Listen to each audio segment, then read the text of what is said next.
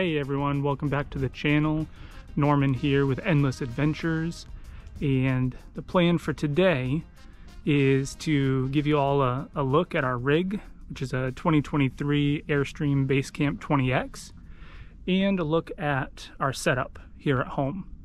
Where do we park it? How do we store it? Parking pad, all that type of stuff. Like we shared, we were a little hesitant at first to even get into an adventure like this. We had never towed before. It's easy to kind of let your fear and your doubt make excuses for you. We initially were like, well, you know, we don't really have anywhere to park it. What about the fence? I think, like I said, it's easy to kind of let your fear make excuses. Instead, we just kind of jumped in with both feet, and we had a little bit of a learning curve. We had to make some adjustments, think outside the box. We're really glad that we did.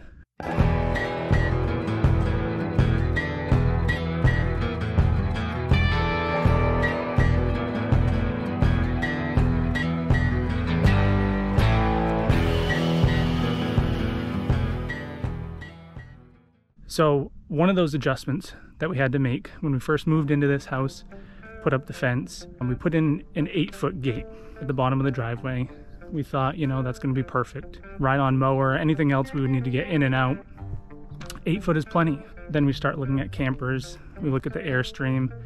The Airstream is just about 7 foot 10 inches. I think it's 9.5. Way too close of a fit to be able to get that into the backyard. Good thing we have a great fence company. We love Lou and his crew. Luckily, they were able to come out, put a 10-foot gate in for us, which I'll show you here. So there it is. 10-foot gate at the bottom of the driveway here. Plenty of room. Swing both of them open. I'll take you into the back here, which is where we store it. There she is.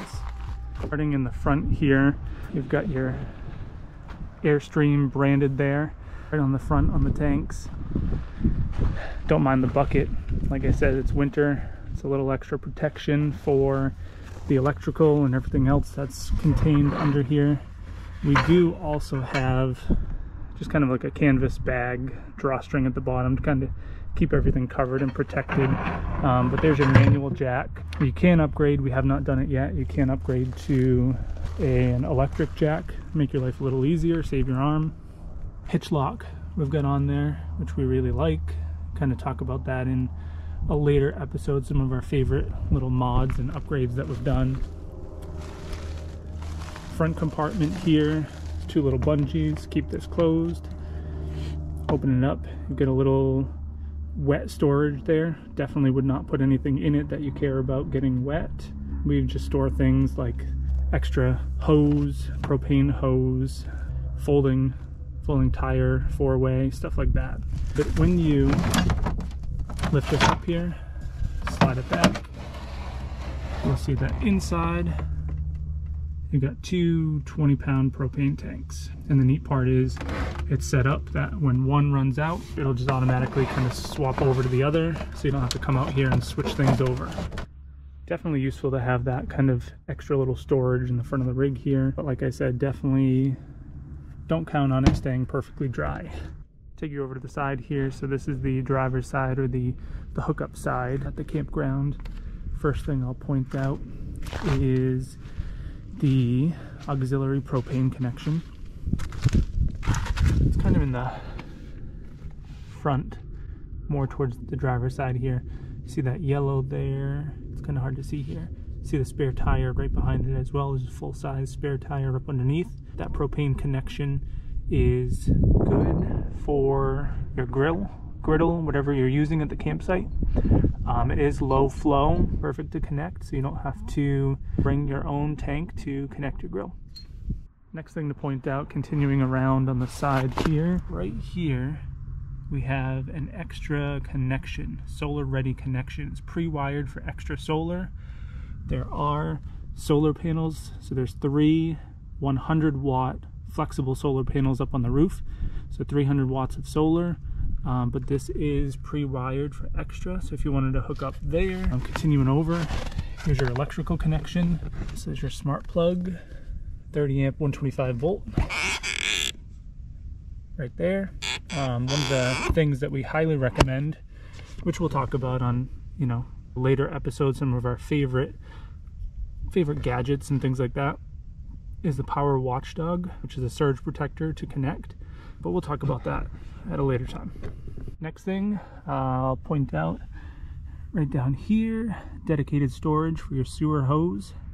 Runs across the width of the rig.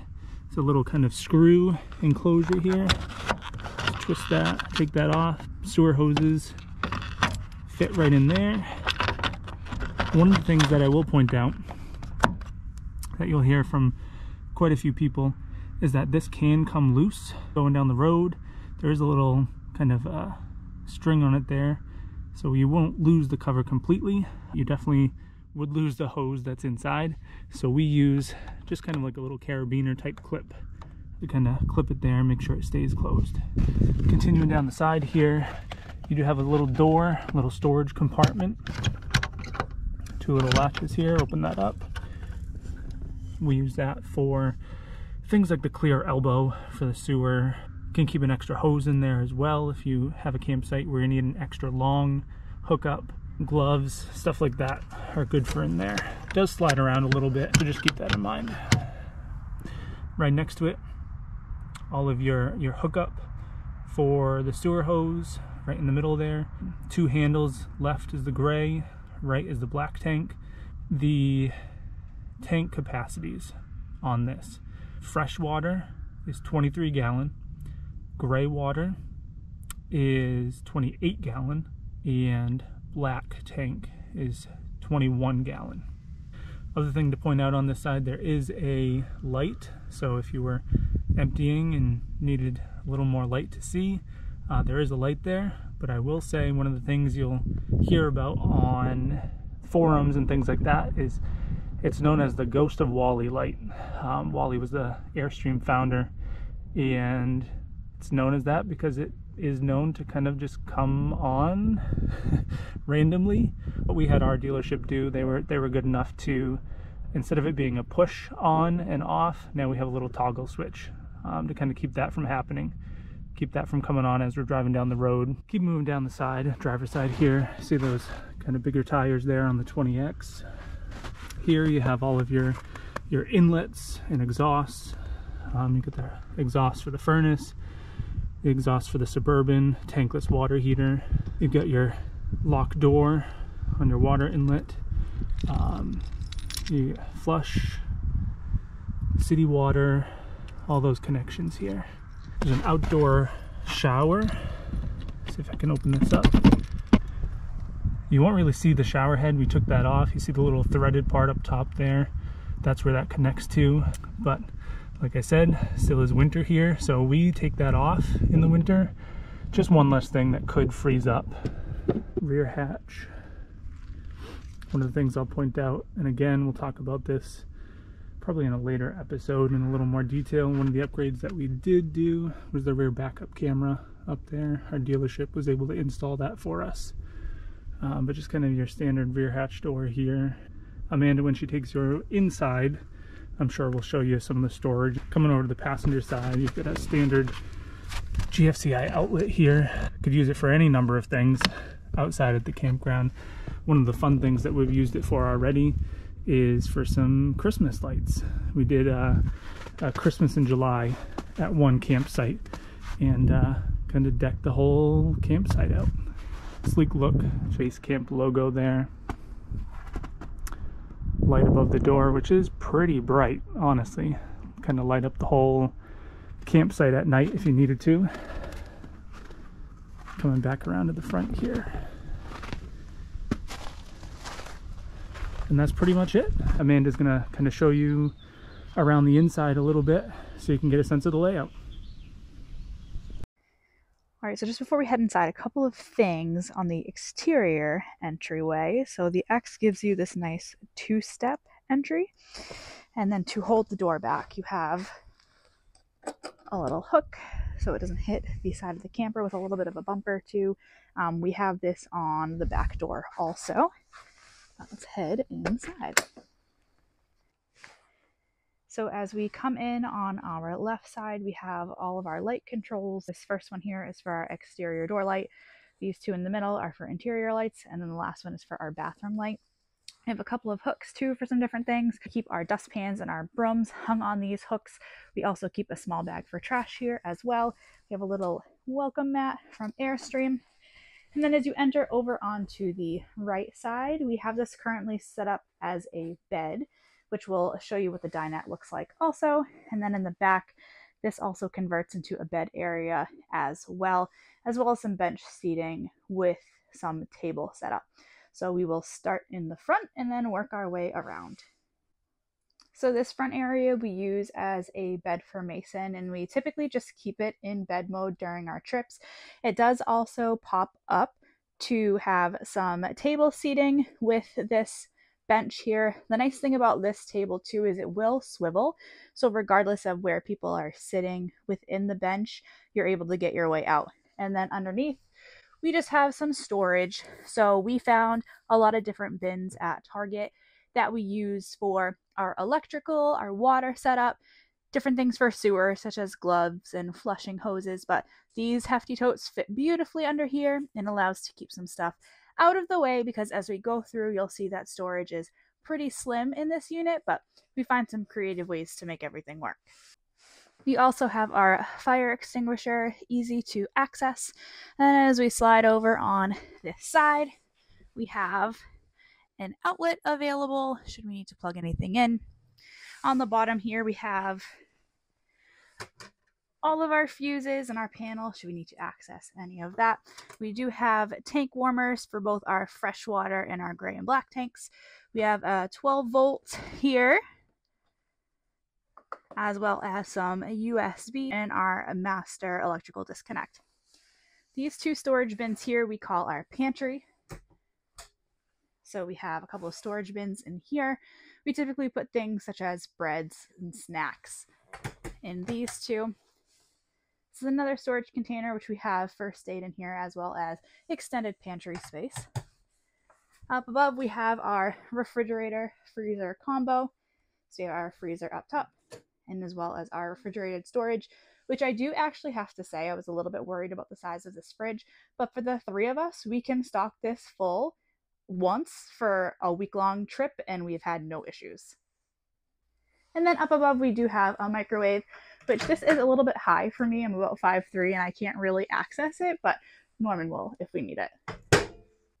And up above the front bed and dinette area, we have these nice storage nets, which these don't hold a significant amount of weight, but it is perfect for the smaller things such as extra bags, coats, towels, and things like that. And then as we move our way backwards, we have our wet bath.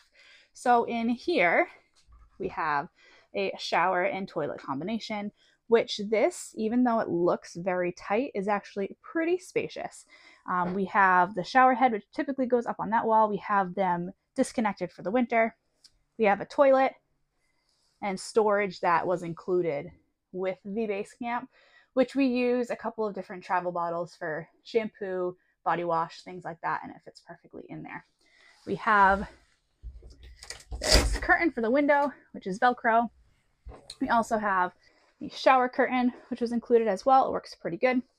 There is also a lightweight clothesline up here, should you need to hang anything if it is wet, and as well as that bar, which is great. There is a light up in here as well as a fan, which works phenomenally. We've had no issues. And as we slide on over to the left side, we have three fairly good storage compartments, which we call our closet. So this top one we use for Norman. The middle one I use for my things.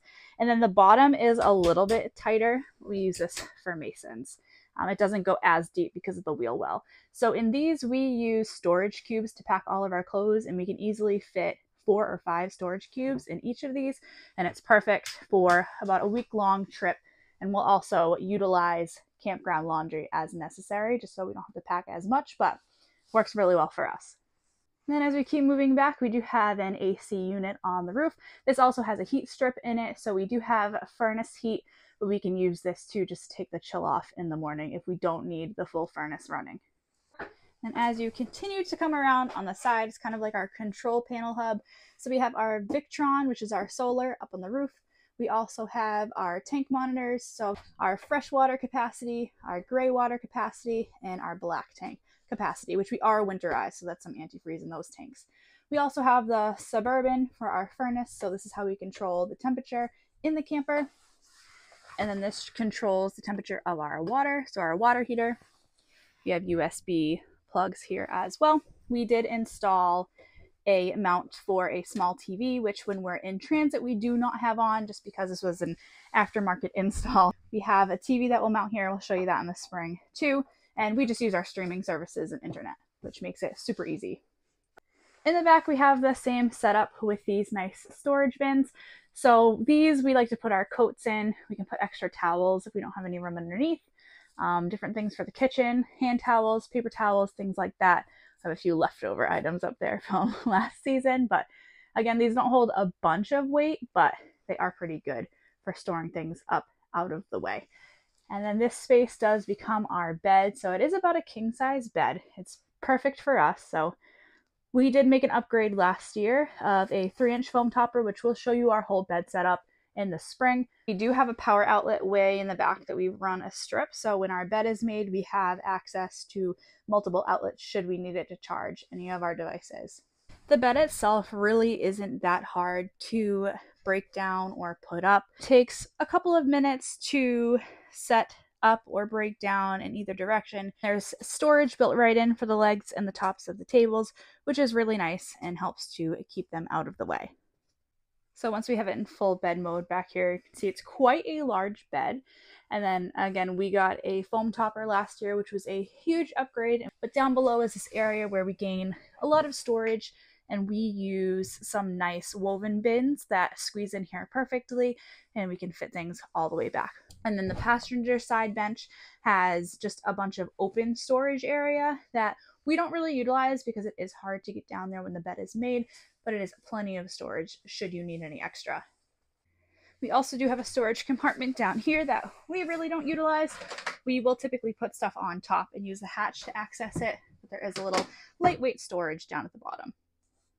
And there is storage under this bench over here that we will use and access from the back hatch. And then the back hatch here too does have some storage. So you have these netted storage areas, one on the bottom. This is a whiteboard on this side, which is nice to write down any notes. This is just a blackout curtain. There's a window in the back. And then if you want this door open, this is a screen that unrolls and snaps in to give you some nice airflow in the back of the rig.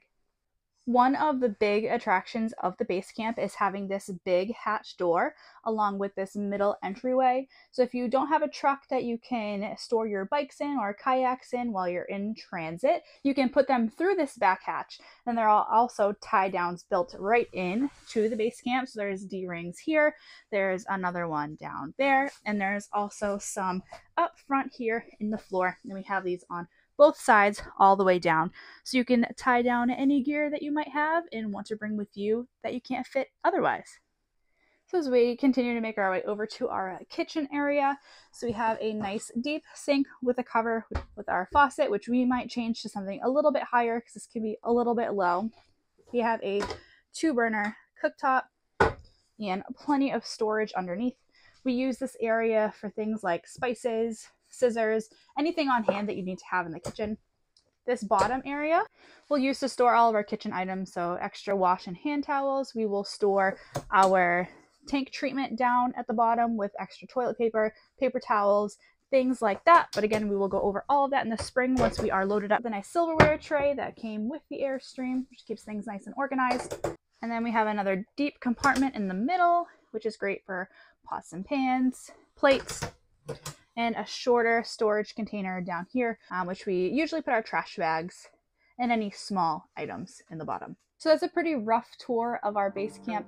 We're going to go into much further detail as we get it ready for the spring and show you exactly how we set up our storage solutions and get everything to fit in here, which will probably be a little bit longer of a video, but a lot more comprehensive if you're someone that has a base camp and is struggling with storage, or just want to see how we manage this small space, which is perfect for us. But we hope you found this video helpful.